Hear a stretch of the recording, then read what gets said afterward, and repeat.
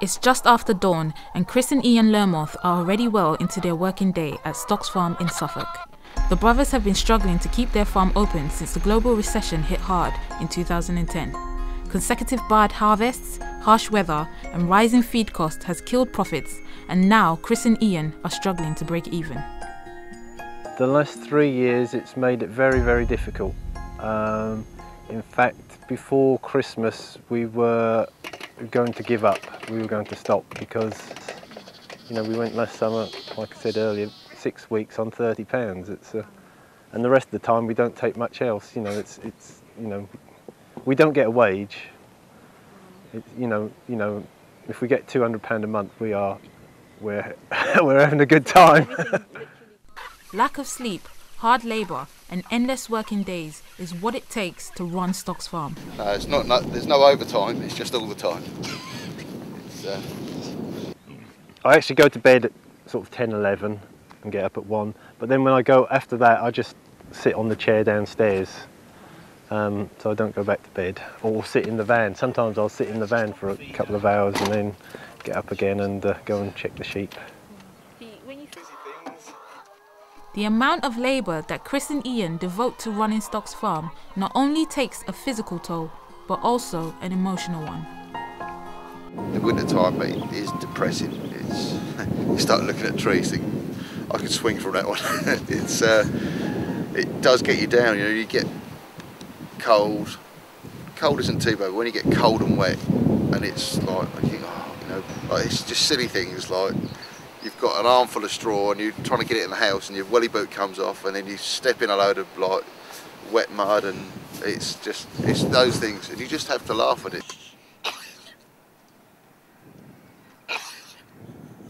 Growing Communities is a community-led organisation that helped pull Stock's farm away from the brink.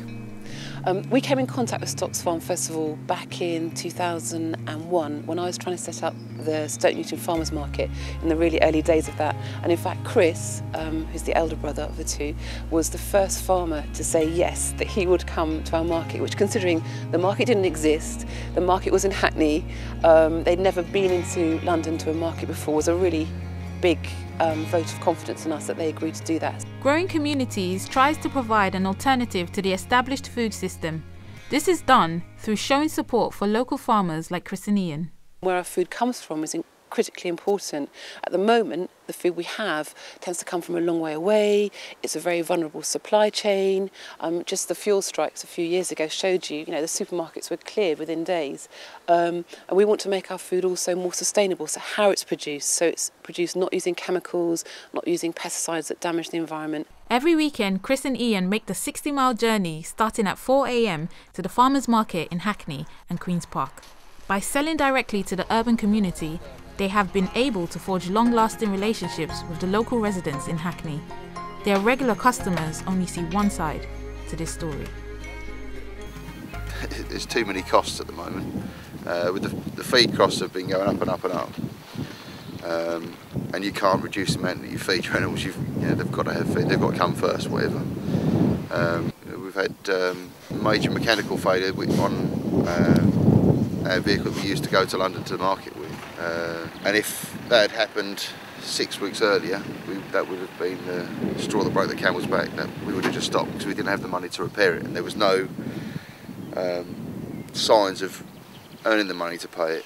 So yeah, things are very, very tight. But we just take it week by week at the moment.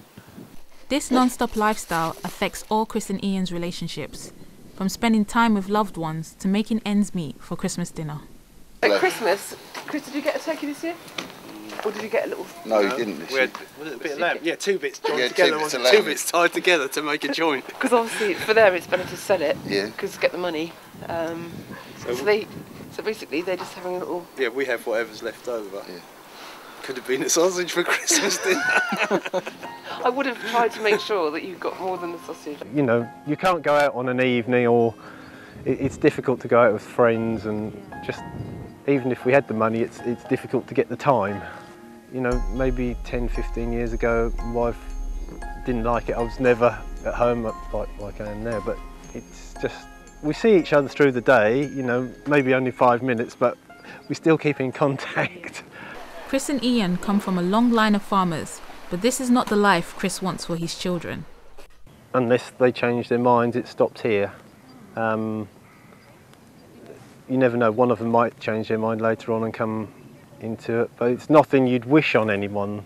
Although I enjoy it, you always wish something better, so I wouldn't wish for them to work 90 hours a week and have nothing in their pockets.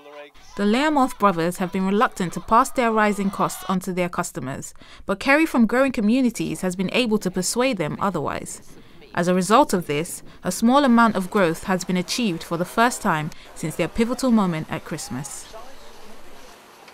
And also that coincided with the whole horse meat scandal, which has been phenomenal. It really has.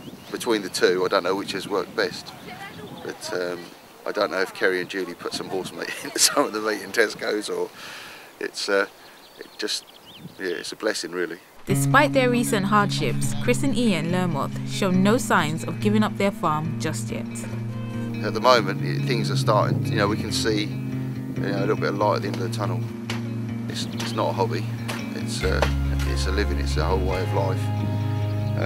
But we do it because we believe in it. It is hard, but you just got to sort of push forward.